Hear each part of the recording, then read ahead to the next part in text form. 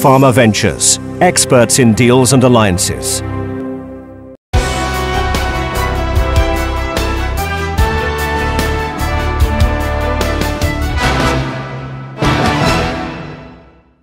Hello and welcome to PharmaVentures Insights at Anglo-Nordic London 2017.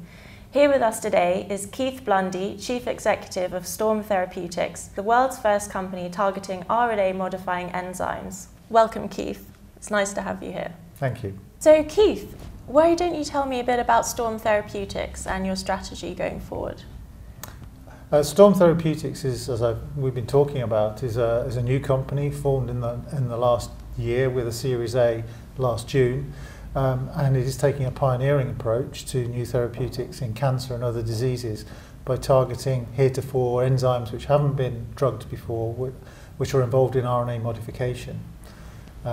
If I give you a little bit more flavour of why that might be important, you know, if you think back to your days of school biology, we were all taught about DNA makes RNA makes protein, and then we discovered that actually there's far too much DNA in the cell to code for those genes. We thought that was junk DNA, then we found that that junk DNA actually wasn't junk, and it was transcribed and made into non-coding RNA. It is those non-coding RNAs, as well as mRNAs, which are modified by the enzymes we're talking about. And in some diseases, that modification is perturbed, so therefore there's a great biological thesis there, and there's much coming out in the literature in the last few years showing that these aberrant modifications have an influence in cancer and other diseases. So there's potentially a large area to explore here of new enzymes to drug. Great. And what kind of stage are you at the moment in your development? Well, although we had Series A last year, the company had been incubated for a few years before that, putting together the business plans. But to cut to your answer, the bottom line of the answer is that we're very, very early. We're right at target validation, building screens, and then we're currently about 13 people. We expect to build that to no more than possibly 20. But our teams have been building now since last September, but we already have 4 programs which are advancing into chemistry. Okay, and have you any idea about which forms of cancer you're looking to target at this point?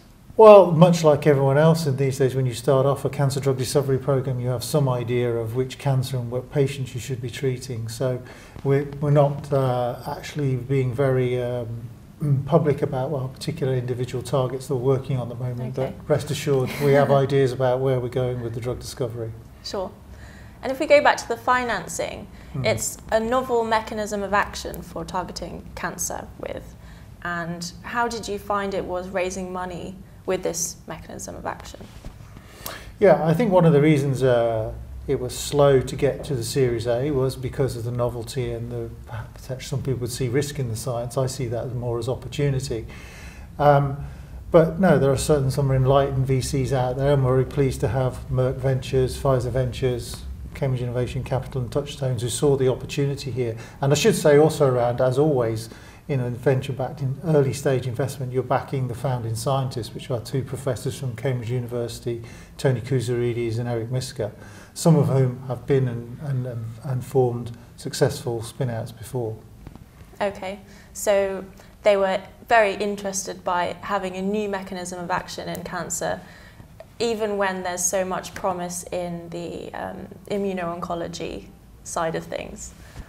Yeah, so you're absolutely right. We are working in a space which is, I say new mechanism. There are similar mechanisms, for example, methylation of other things within the cell like DNA and histones, but there is no one out there in the world as yet. We are the world's first company looking at the enzymes that modify RNA. So you're absolutely right. In this space, there is no other company than Storm. And that does excite people because there's a huge amount of potential. There's far more different types of modifications and far more different types of RNA in the cell than there are DNA and histones. So almost too many opportunities to follow, and that's going to be one of our challenges, picking the really good ones to follow. Yeah. And regarding the further development of this drug, obviously you have a lot of other hurdles to cross. How are you going to get this drug to market? Do you have a specific strategy in mind? Well, as we've been discussing, we're a startup biotech.